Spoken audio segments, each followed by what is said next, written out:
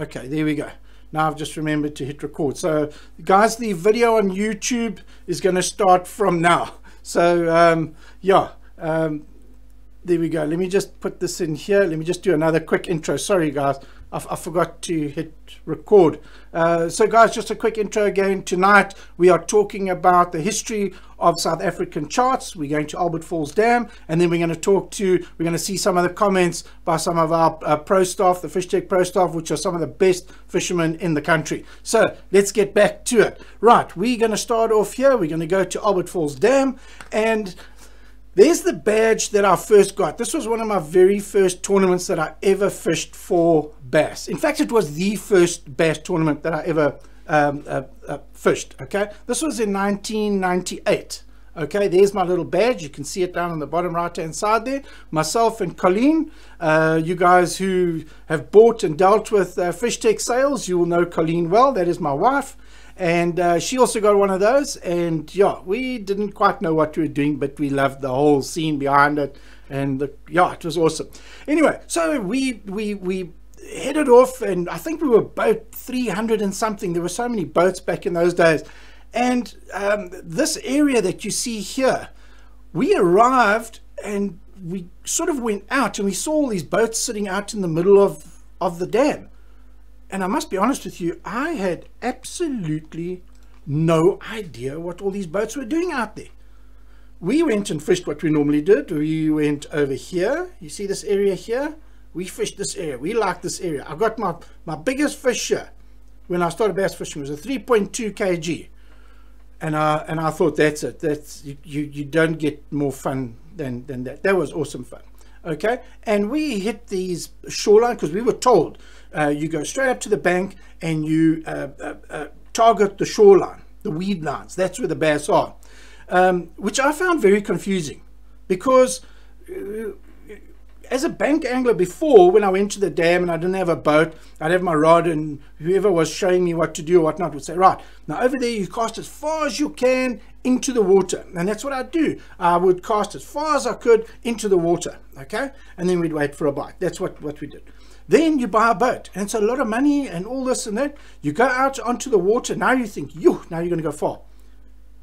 And then you're told to cast as close to the shore as possible. So as you can start to imagine from what I'm telling you now, how confusing this all got for me. But anyway, I took the Oak's advice, and lo and behold, we did catch fish in the shallows right up against the bank, which was wonderful. So I thought, oh, okay, that's weird. When you're from the bank, you cast as far as you can. When you're in a boat, you cast to the shore.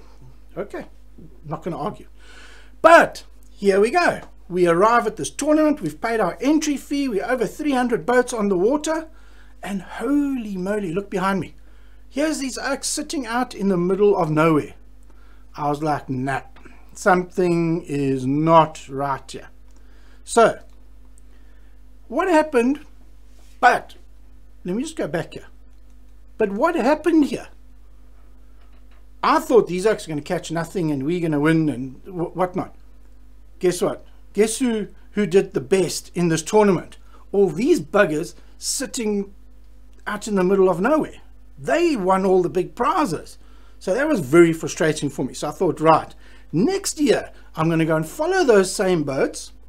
I'm going to see exactly where they go because I don't know what they're targeting. So I'm going to follow them exactly, and I'm going to go and sit in amongst them, in amongst these trees. And because I knew, I went there later and I saw, oh, okay, there's some trees sticking out the water here. That's what these guys are targeting. I thought you must go shallow weeds, but apparently these bass are hanging around trees. So I thought, okay, lekker. Next time I come back to the dam and fish this tournament, this is what I'm going to do. I'm going to target these trees here, wherever, behind me here. Okay, so what happens? This goes and happens. Next tournament, Colleen and I pitch up. We go fish the same tournament. And lo and behold, that happens.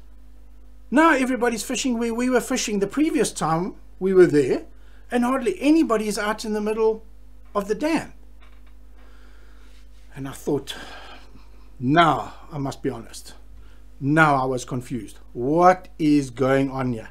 What is going on here? Why are these boats all of a sudden now fishing where we used to fish and nobody's fishing out in the middle?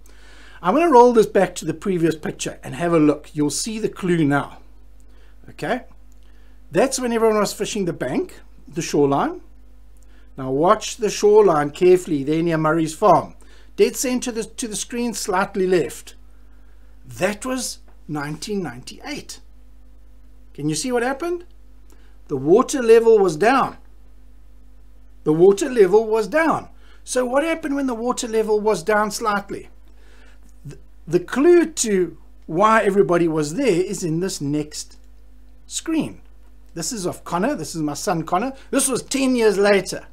10 years later. 9 years later, sorry. And here Connor was only 7 years old, okay? But look at his beautiful fish. This fish, sorry, I've got to brag and tell the story here. Connor caught this beautiful fish casting to the trees with a bream colored Norman deal in. Okay, he's 7 years old. This was the first tournament that happened in KZN for the BET, the Bass Equalizer Tournament Trail. Okay, and within the first hour, Connor caught a 4.330, which he caught. He set the hook and he landed it with my assistance with the net. I was the net boy, and we got this fish in and we weighed it in. And I was so proud of him. It really was a phenomenal story. But anyway, I digress. Look what happened. Let me put my mug on top of that. Sorry, my boy, I'm blocking you out there. But you see behind me here, there's the trick. That's what was happening. That's why all the boats were out there. These boats were targeting the trees. They could see the trees. The water level was down. I'm just going to turn that off. The water level was down. And everybody could now see the trees and the exposed cover timber, and they targeted.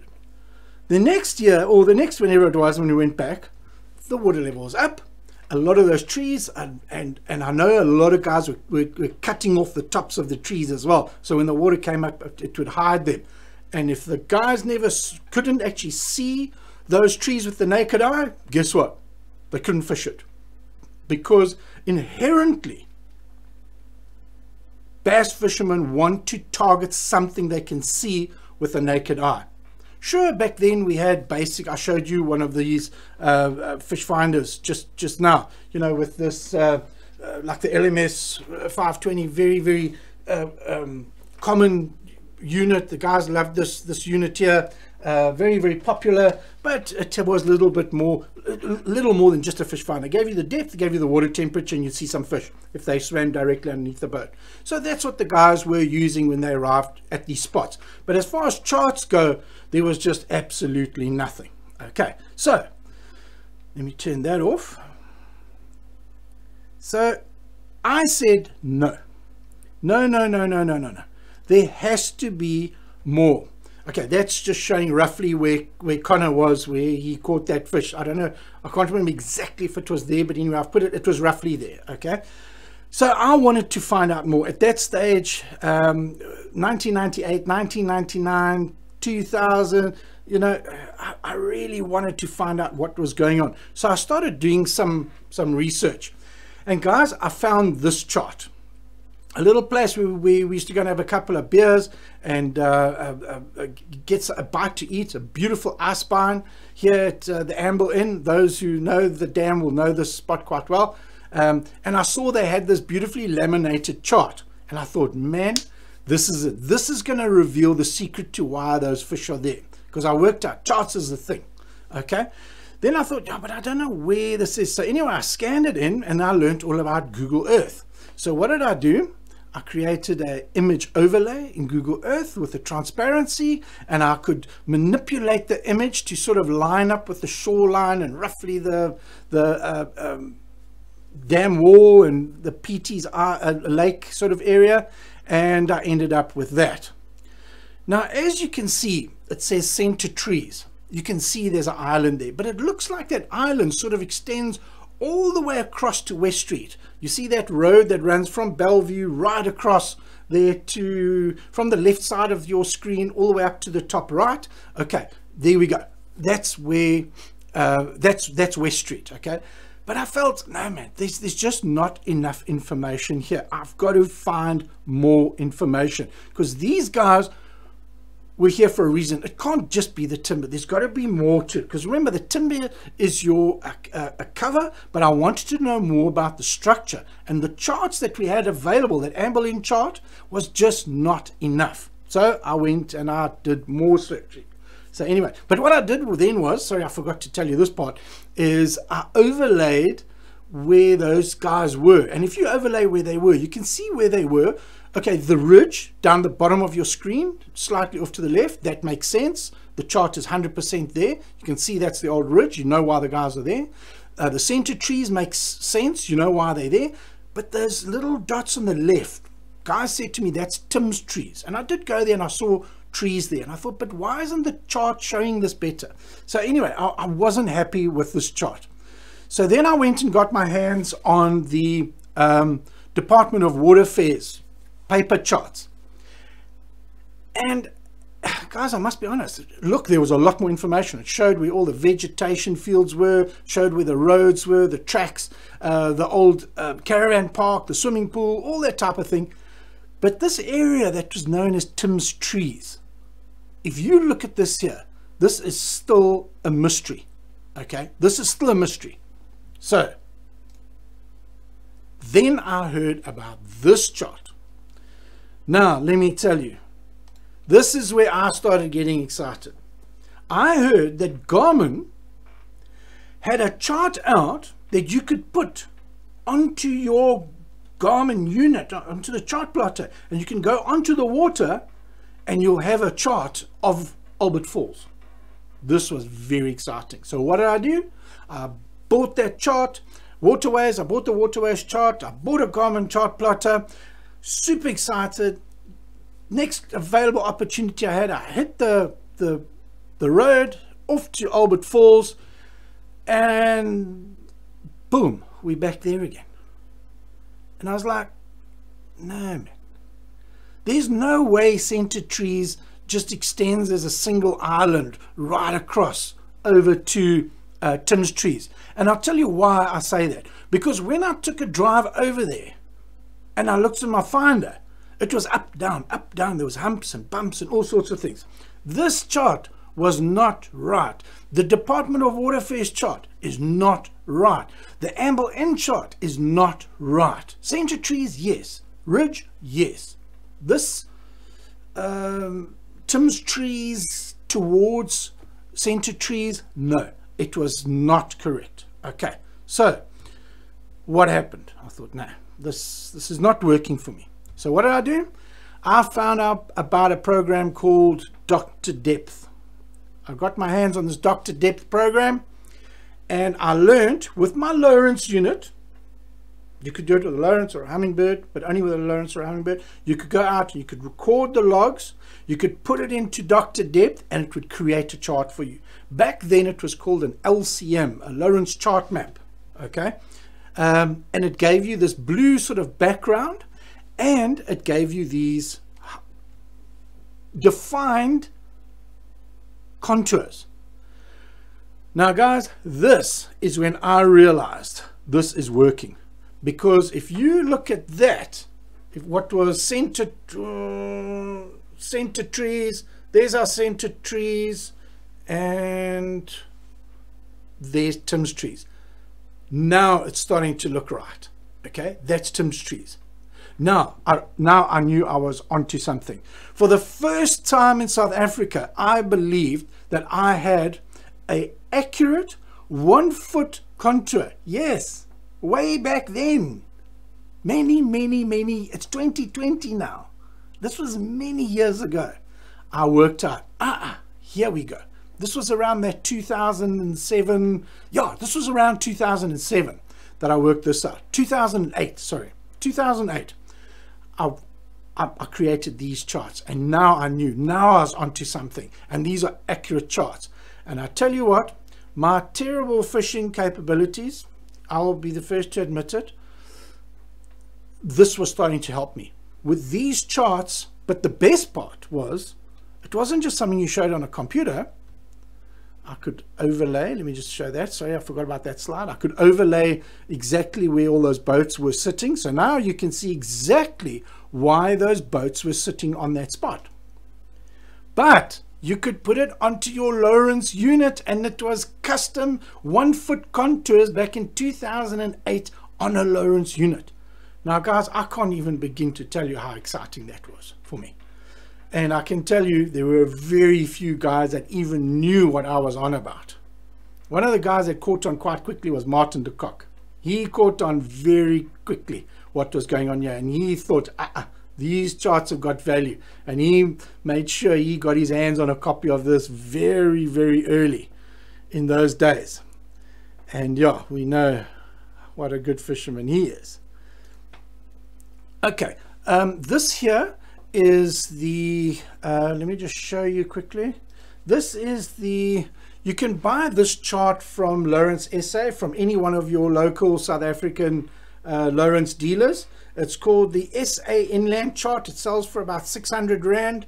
It was data that was derived from the old sediment charts, digitally converted by a company called Map IT, and then I don't know how it got from Map IT. It then, I don't know, Lawrence South Africa had a contact, and that data was then put onto a chip, and now we have this Lawrence SA chart. And there's about 40 dams on there with, I think most of them have got contours, which is great. But here is the problem. Where's Tim's trees? Let's just go back. There's your Tim's trees. If you look on the left side of that LCX37C there, you can see Tim's trees and some all sorts of things up in the middle top of the page there, something going on there. And then when we go here, it's not there. Now guys, this is why I'm reluctant to use these charts as an accurate source of contour data for any dam that you're on. Some dams are better than others, I will admit that, but beware. Beware, just know what you're getting. It's not actual sonar survey data as what this is. This here is actual sonar survey data where a boat was driven up and down. Okay, back in those days it was sort of willy-nilly all over the place, I must admit, and the data was collected and it built these contour charts. So that's great. So anyway, so that's the problem that we had with that chart. So it didn't really help in this case here. But then the LCM format changed when the HDS units got launched, and I'm sure you guys will remember when the HDS units got launched around that 2009 mark, the old generation 1. And when they did that, I think it was around about software version 3.5, they released a new mapping format, and it's one of their own formats called AT5, Alpha Tango 5. And with Alpha Tango 5, the 85 format, we could start putting in colors. Now that just made life so much easier than just the lines with the blue background. So very, very exciting stuff. So now you could see exactly what was going on, and as you could see, there's a vast difference between what is really going on. And okay, this we can't view on the Lawrence units or any units. This you could only view on the computer. This is a 3D view using, this was Dr. Depth that I did this with. But I could sit at home on my computer and get that 3D feel of exactly what I was targeting and what I was fishing. And guys, this, what you see behind, well, what you see on your screen now, this is what got FishTec going. This is how FishTec got started. We were not Lawrence dealers back then. We were just FishTec. We had sonar and mapping solutions, and we sold some charts. And this started changing the way people fish in a big, big way. So if you, let me see if I can put this up here. I'm going to zoom in here just so you can see roughly what it looks like today. Oh, you can't see, I forgot to do that again. Okay, that's what you got there. Now you've got all these charts. If you look down the right hand side of your page here, to my there, Those are all charts from the elevation, mosaic, ultra HF, sediment, satellite, mosaic. Guys, there's a long list of different charts on a single chip. You don't have to have one chip for each chart. You've got multiple charts on a single chip, and that really makes a big difference. So when you look at something like this, let's go to this area in question. You can see why it is such a phenomenal fishery. This, I think this satellite imagery was around about 2016, if I remember correctly. And if you look at the contour data, you can also now see for the whole dam, you can see exactly why it is such a phenomenal area to fish, which I'm going to touch on again a little bit later. But first, before we do that, enjoy a little bit of Albert Falls background picture there. There we go. I mean, geez, imagine if we were there now, guys. Hey, what would you guys give to be on the water here right now? That water level must be coming up. I see that water coming out of Midmar. It's feeding into Albert Falls big time. We need somebody to go and have a little look for us there and see what's going on. But anyway, right, guys, so I'm going to go into more detail, obviously, about this area to show where the charts have come from. I've just shown you what's happened to the charts from a contour perspective, okay?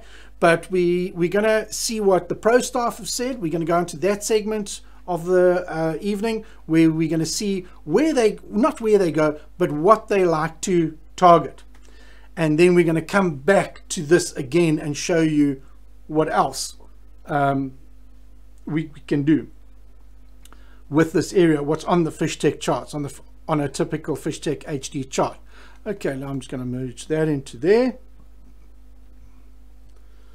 Right, let me just see if there's anybody there. Paul Vermeulen's there, Richel's there. Hey, Richel, Paul Vermeulen, Thomas, Luke, Barry, Henko, Wayne Easton. He says that Dr. Depth Scan is amazing. Yes, and Wayne, it's been out for so many years. So many years.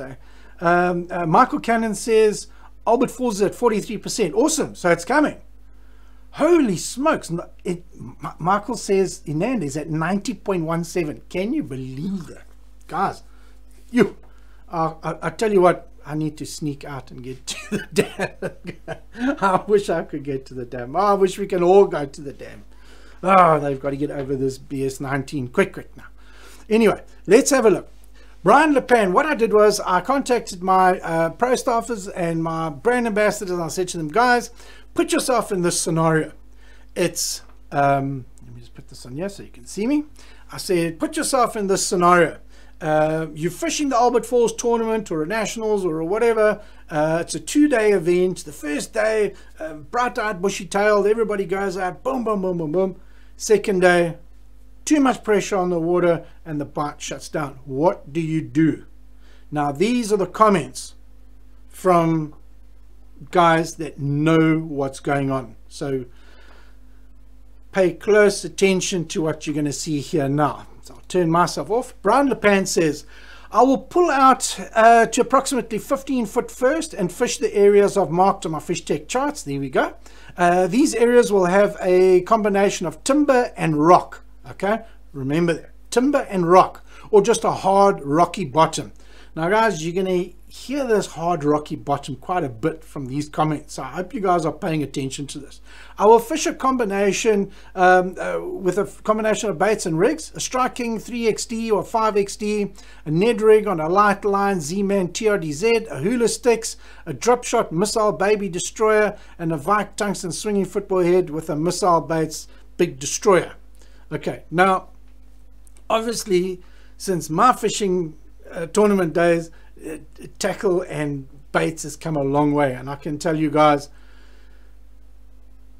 Bass Warehouse and what Brian Lepan and his pro staff guys and brand ambassadors have done for these amazing products. Guggen, Z-Man, Missile, Pesca rods, Lose reels. You've got to go and visit their store. It really, they're on top of their game. I tell you what, I think buying from them is like getting on a plane, going to the States, buying the top of the range goods, getting on a plane and coming back. But you can do it right here and online and have it shipped anywhere in South Africa. They're just up the road here in Hillcrest. So guys, pop into Bass Warehouse and have a chat to these guys. Give Brian a shout. He knows what he's talking about. Next, okay, this just comes up randomly. Freddie Stain isn't a local, but he's on our Protea team, so he is a very good angler. He doesn't have much experience on Albert Falls, but he has been here. He has fished it in the Nationals, as he said here. And let's just read what he said. When we were fishing the Saba National during August last year, the second day bite was a bit tougher and found that the fish was reacting to two types of baits. Smaller baits like a Senko and lighter line, and funny enough, a Carolina rig with small paddle tail. Probably the tungsten dragging through the stumps made the bass to react. Okay, the stumps, so you're going to look for stump fields. Okay, you look at your charts, you look at your sediment, it'll tell you where the fields were. You change over to your mosaics and your ultra HFs, and it'll show you exactly where those stumps are. You can also look at your aerial HD. Your aerial HD, when the dam was very low, is your drone footage. You can see exactly where those stumps are. You know exactly where to target them. So there we go. On Albert Falls, I just covered the same spots, and I found spots that I found fish in practice and not reinventing the wheel when it gets tough. Mindset is probably the most important thing. The fish are still there, he says in inverted commas. The depth changed to about 3 feet deeper. Boom, there we go. Remember that? They went slightly deeper. 3 feet, he said, but only 3 feet. Okay, nice. But find the bass move in and out of an area, so timing comes into play. You'll hear that again from some of the other guys. Structure of stumps and long ledges. Cheers, Freddie. Freddie, thank you very much for that.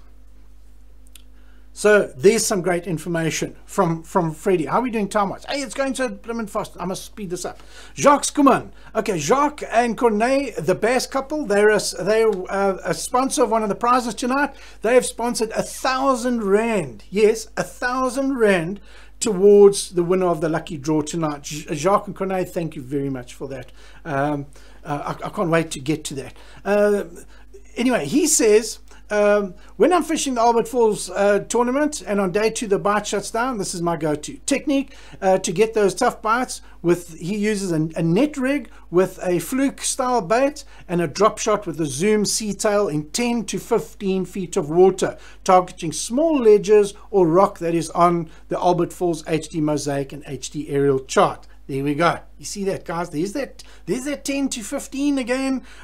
Small ledges, rock. You see, again, boom, boom. Okay, these things are repeating themselves. So I hope you guys are taking notes and paying attention here.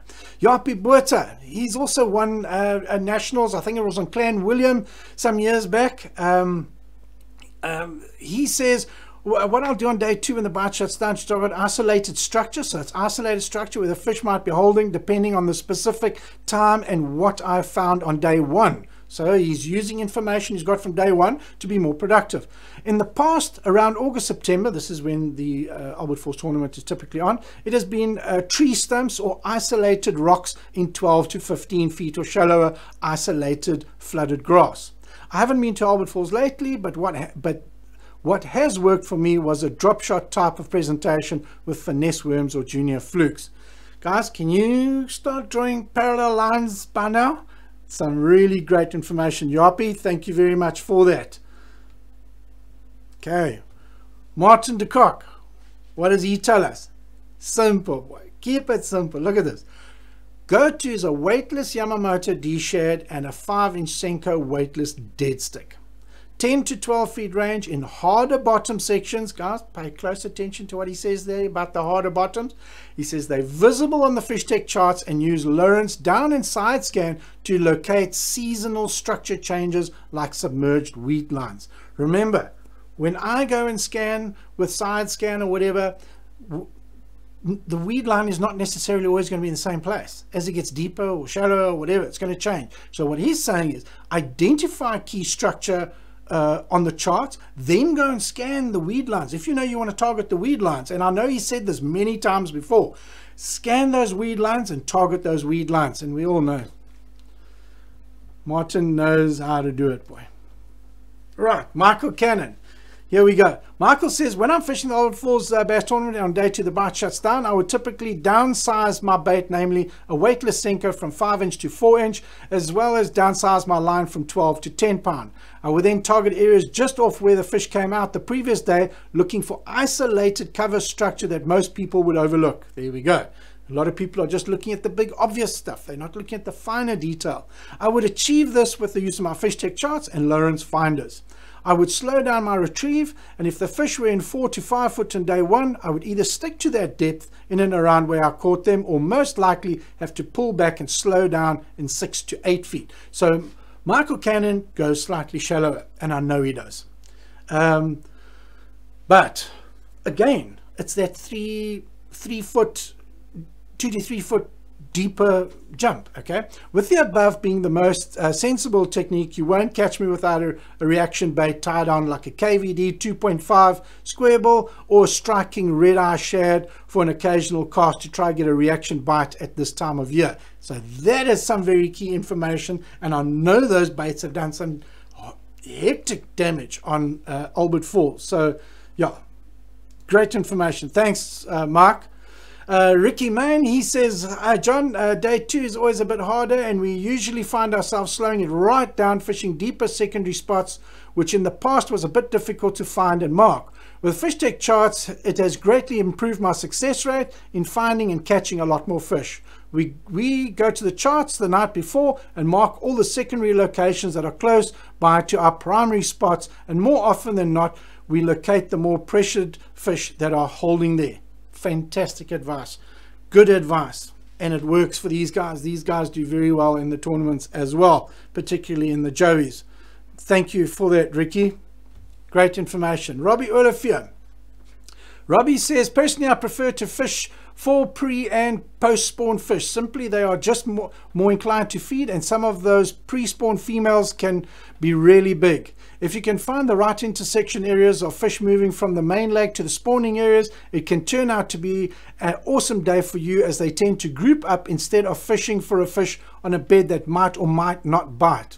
Day 1, I would definitely try to get any share of the good fish in the community areas, including spawning or bedding fish. Day 2 is always where the challenge lies, and a lot of the fish have all seen so many baits. My plan would be condition based. Remember that, guys, conditions based. Targeting pre-spawn fish in 8 to 12 feet that are moving in is key in finding areas, and highways fish move along, so you can always have fresh fish coming to you. Depending on how my morning went, I would either stay in an area waiting for the fish to move in, or 2, go to the rotate high percentage staging areas, a thing from 5 to 12 feet, picking fish off as they move in.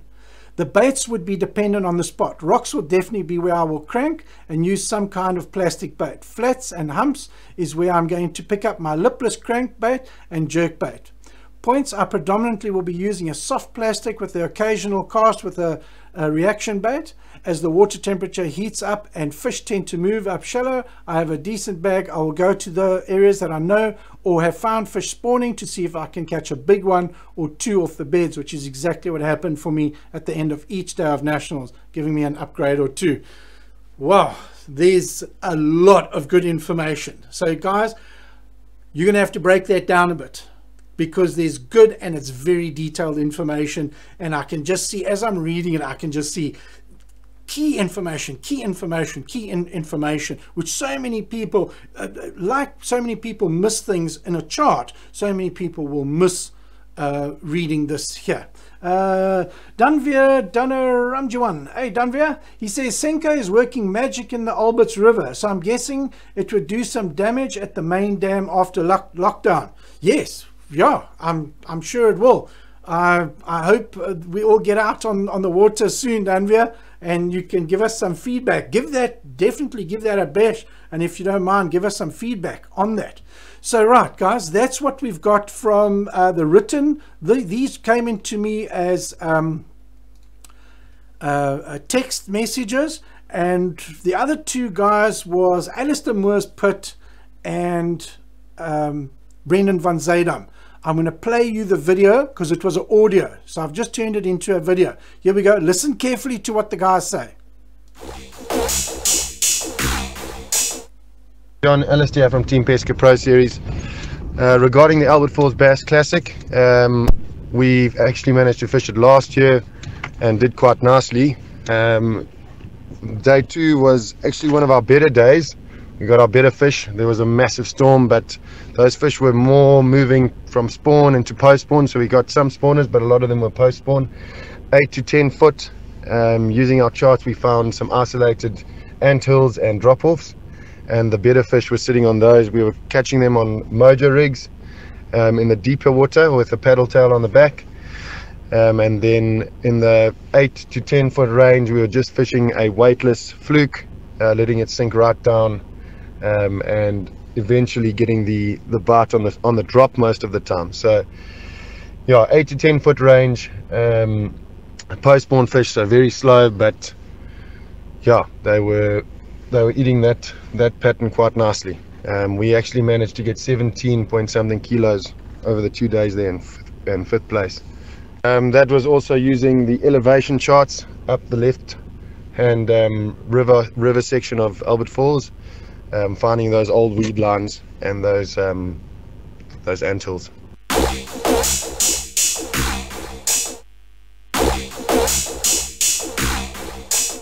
Yeah, my name is Brendan van Zydam. When I fish the Albert Falls tournament, I normally fish it, if I stop over there, 2 ways. Sometimes I decide to focus, if I'm doing it with a kid or some newcomer, and we're not technically going for a big bag, but we go for all the big fish. Or if we do start and we get a big bag coming our way, then obviously it's a different way to handle it. Sometimes I do fish for the big bag. I did once win it with Gavin Richardson. We won the bag on the Albert Falls tournament, biggest bag. So in all my years of doing this, I've handled it 2 different ways, depending on what I'm going for. Also, if it's the water's coming down, which normally it's falling at Albert Falls tournament time. If it's up, a little bit different thing, but generally the bite gets tough. I tend to go the mid depth, maybe around the 12 foot range, plus minus. If you're either at that stage in contention to win it or not, so I generally fish bigger baits. Carolina rig gets a bit tough, you're a little bit tired, so to drag a Carolina rig around. Mojo, jig has been a big one. Tend to leave the spinner baits and top waters behind, but we fish deeper and slower. Slow is a big key. Hopefully in the spots that have been favorable to fish, where it's been coming out.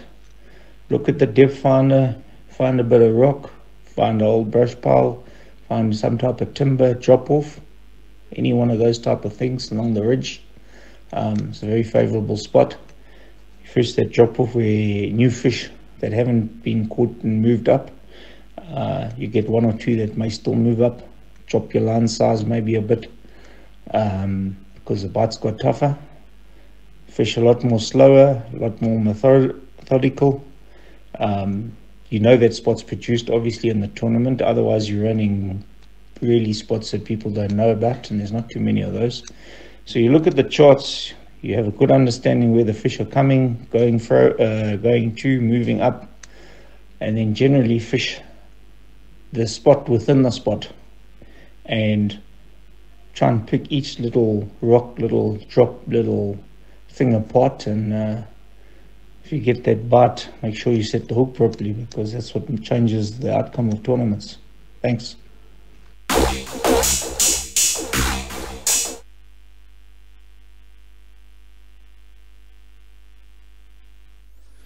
Right, guys, there you have it.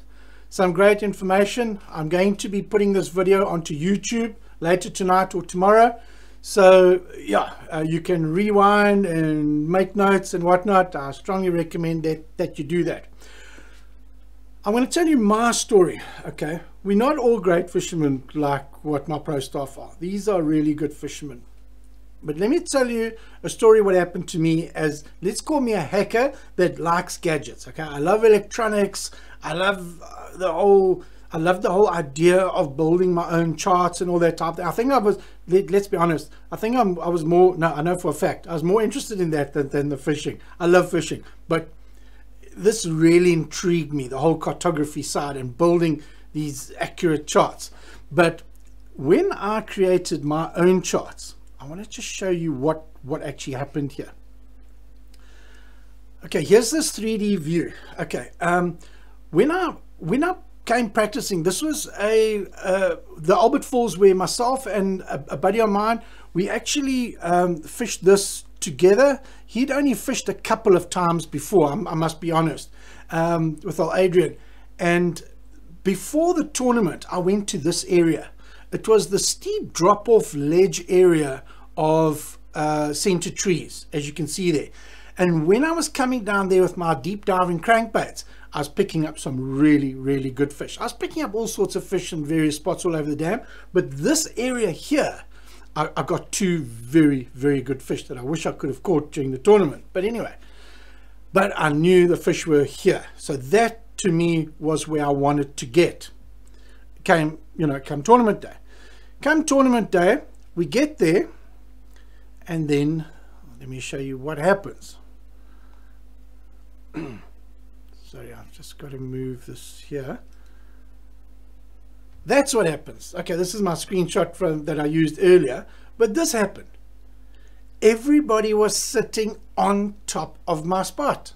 I couldn't, because you got to keep casting distance and whatnot, and if these guys were literally sitting right on top of where I needed to be. So if I point to that, I don't know if you're going to be able to see that. There. These guys here, you see these guys here? They were sitting exactly on my line and casting, on my line that I was going to troll through with my crankbaits to pick up those fish. So unfortunately, my plans for the tournament was absolutely destroyed. Okay, and I must admit I was really, really sad about that. And our fishing, but I saw the guys were actually starting to battle. Okay, I then realized these fish are moving, but where did they move? And guys, I found out where they moved.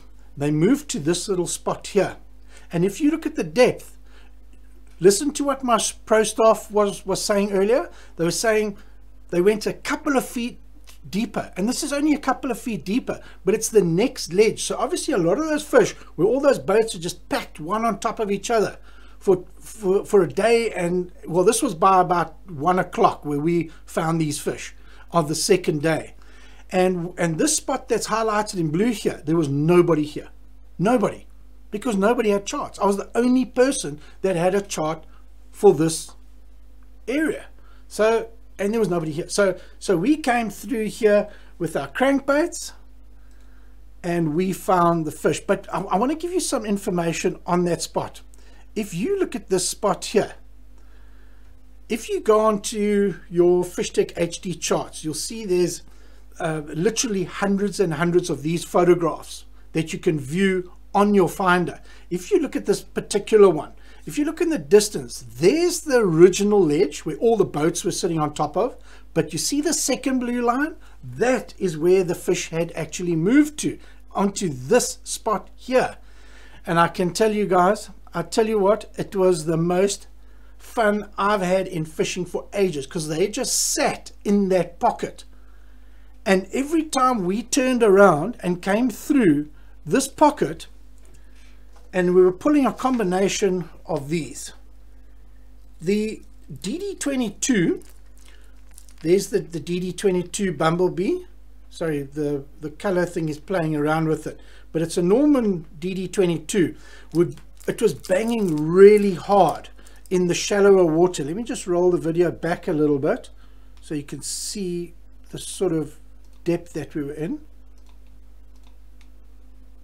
You see there, we're sort of in that 30 there behind my head, there, in that pocket. You see that pocket there? And if I could get this DD22 to come off the ledge, off that side there, and then come across and duck into that little hole where they were sitting, and get as close to that sharp ledge, this bait would really do the job. My mates, Adrian, I'm telling you, if he landed that first fish he hooked, it would have been Chisholm Bar. We would have taken that thing. You can, we also pulled the shallower deal in. It went, but it's a completely smaller profile. But this one didn't get too many bigger fish, but this did well as well. It's the DD22 body, but it's got the slightly shallower, smaller bill. Also, Bumblebee deal in. That's what we were using. And I tell you what, guys, we would go through there, and we just had so much fun. It was unbelievable. We were culling 2.5, 2.7, 2.8 kg fish. It was just so much fun. Okay, it caused a little bit of a ruckus, but it was fun. It really and truly was fun. Right, let's get into we are going to do the draw. How are we doing time wise? 52. Yes, we've got to do the draw quickly. Right, guys, we had the lockdown lucky draw that we announced, and we said for every chart that we sell, you get a chance to win R1,000 cash thanks to the Bass couple. You get to win a cap like this, similar to this, sponsored by Lawrence South Africa, Liz Plots, thank you for that. You get a morning on Albert Falls with Zain Habib. He's got a fully tricked out boat. It's got all the bells and whistles. Absolutely stunning boat. The guy's a local. He knows the water. He's caught some beautiful fish there in the Joey's tournament. Nice guy, man. He's not going to tell you I know everything. He's going to tell you I'm learning the game like the rest of you, but let's go and learn together, and you'll get the experience of all the bells and whistles on his boat. So that is also a fantastic prize. Thank you very much, Zane, for that. Other prize that we've got, we as FishTec, we are going to give you a chart of your choice. So any one of our single dam charts worth 3,400 Rand, you can choose any one you want, and we're going to send that with the chart that you originally bought, because we haven't sent off any of the charts yet. We're waiting for this draw tonight. So whoever wins, you're going to get an extra chart of your choice, anyone up to 3,400 Rand, single dam chart. And we're also going to do the delivery free of charge. So guys, here's the 27 names. I have no idea who's who. I'm not going to look. I don't know if you can see. Am I cheating? I'm going to draw a name out. I don't know if this is 1 or 2. Is that 1 or 2? Who's there? That's just 1. Okay, there we go. Right, we're about to announce the winner. The winner of this awesome prize worth 3, 4, 4, 4, 4.5. Woo! There it is. And he's not even here tonight. Bloody bugger. Andy, you are the winner of the chart. Congratulations. So guys, there's our winner. I can never say his surname. Andy Kariakudas. I hope I said it right, Andy. Anyway, guys, that's our winner of the prize. Thank you to everybody who sponsored the prize. Let's just finish off with a fresh look of the dam and turn. That's all you need now is 2 of me. Okay, there we go. So everybody that joined me tonight, thank you very much. I really appreciate it. I see we had a really good a bunch of guys with us tonight. There were 49 of you.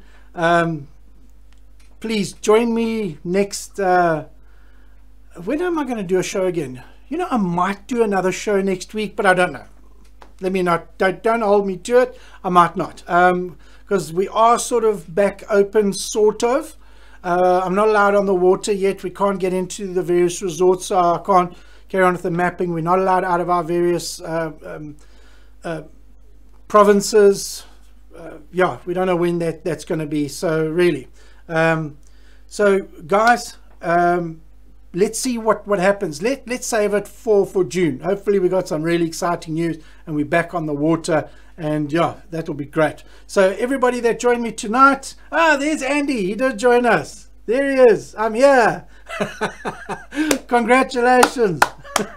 Andy, Colleen will send off your goodies and your cap, and you'll get 1,000 Rand back on the chart that you bought. And yeah, so well done, well done. So guys, I look forward to seeing you all next week, I mean next month in June. And guys, please try and stay sane, try and do a better job than me, because I'm honestly losing my mind. I really and truly am. I've never seen such madness in my life anyway. I never thought I'd see something like this, but let's just hope somebody gets some oxygen in here and things come right. Guys, take care, look after yourselves, look after your families, and I really, really from the bottom of my heart, I hope your businesses can stay afloat in these ridiculous, absolutely ridiculous times. Guys, take care, look after yourselves.